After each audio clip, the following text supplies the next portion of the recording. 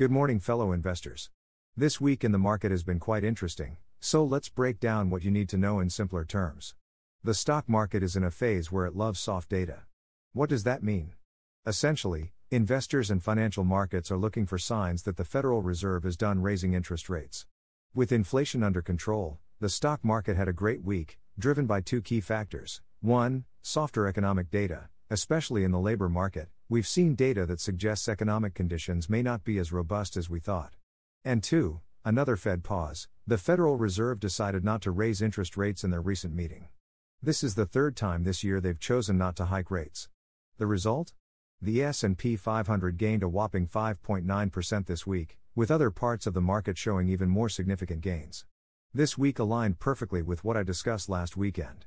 When you review Trade Setup Type 15 from the black box, it provides a clear picture of the situation. This week also illustrates why being tactical with your investments is vital. Being tactical means adapting to market trends to capture the best returns, and it's essential to your portfolio's success. The Federal Reserve's decision to keep interest rates unchanged confirms what I've been saying. I predicted this pause even before the September meeting, and it's now clear that the Fed is taking a break from raising rates. They've hiked a total of 1% so far, and it looks like they'll keep rates steady for the next few months.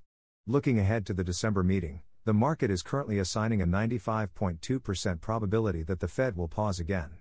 Because inflation is in check, and economic data especially in the labor market is softer. Disinflation is firmly in place, meaning we're moving away from high inflation.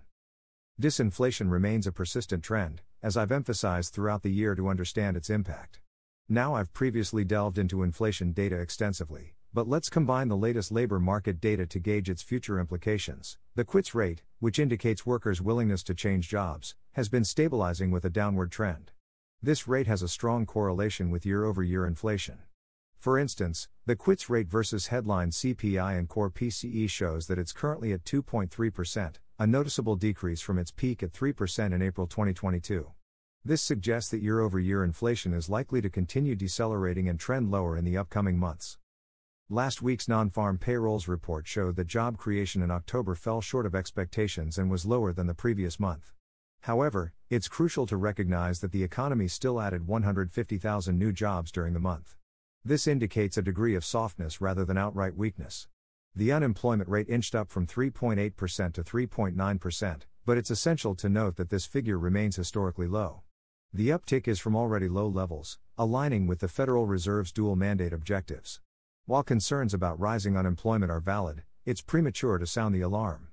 Lastly, nominal wage growth decelerated on a year-over-year basis, further underlining the disinflationary trends we discussed earlier. In summary, the labor market remains dynamic and resilient, though it's undoubtedly displaying signs of softness. This doesn't imply deterioration or weakness but rather a notable softening, which has distinct implications in the broader macroeconomic context. In a nutshell, while some have been predicting economic doom, it's crucial to understand that trends can take time to impact the broader economy. The labor market remains dynamic, and we're likely to see this trend continue for a bit longer. And that's it for this week's Under 5 Minutes Straight Talk Market Review. For more in-depth discussions on markets and real estate, visit our website at priescapital.com. And don't forget to mark your calendars for November 9th this Thursday, for our monthly real estate investor meetup. It's open to the public, and we'll be gathering at our Surfside Beach office at 6 p.m. For event details, check our events page on our website or find us on Facebook. We're the hosts, so come join us, have a drink and connect with investors, lenders, agents, wholesalers and more.